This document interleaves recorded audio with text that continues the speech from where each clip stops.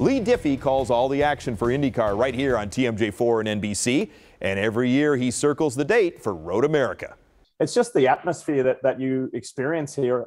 Each and every year I come here, I jump on a golf cart and I go for a drive all around the facility. And I did that earlier today. And just to see people out camping with their families, their friends, teaching kids how to drive a golf cart, or I saw a kid on a scooter with his mom. NBC ratings up, Formula One up, NASCAR is starting to tick up as well. Do you believe in, high tide raises all ships? Do you think racing is on an uptick now? I do. I think racing's in a really good, healthy spot.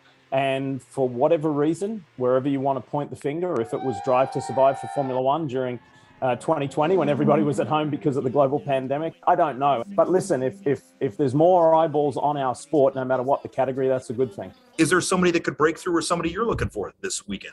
Let's go back to the ingredient, the special ingredient about this place that really fires the drivers up, and why they want to win here at Road America is because they regard it as a real driver's circuit. The green flag drops at 11:30 Sunday morning with Leigh on the call. Lance Allen, TMJ4 Sports.